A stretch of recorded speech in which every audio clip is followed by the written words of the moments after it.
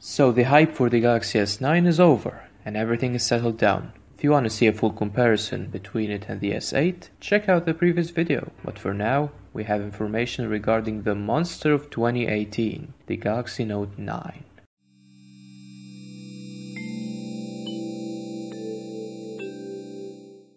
What is up guys, I hope you're all doing well. The Galaxy Note 8, which was the best phone of 2017 according to MKBHD, had the general model number SMN950. And if you add a U at the end, you get the general model number of the Note 8 in the United States. The phone that rocks the Snapdragon processor, which is less powerful than Samsung's Exynos processor. And guess what showed up in one result of the HTML5 test? This SMN960U. It was noticed by the Dutch Samsung fan blog Galaxy Club. And you have already guessed what it surely refers to. And the score was 522 out of 555. Not impressed? Well, to put it into perspective, the Note 8 scored 488 on the same test, and the new Exynos S9 scored 517. So, when the Snapdragon Note 9 scores 522 while still being in early development stage,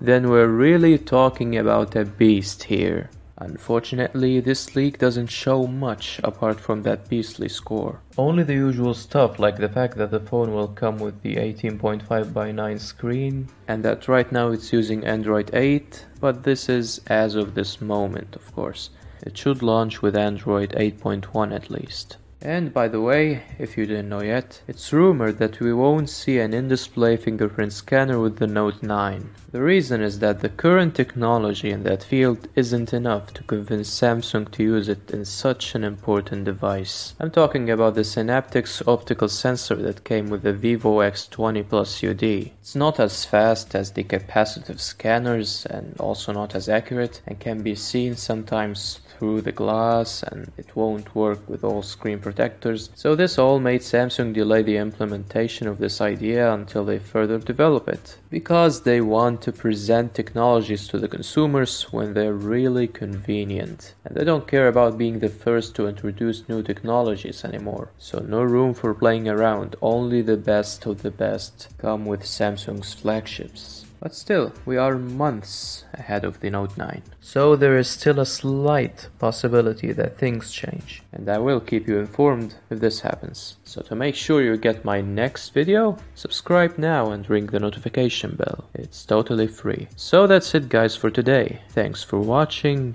and I'll see you next time.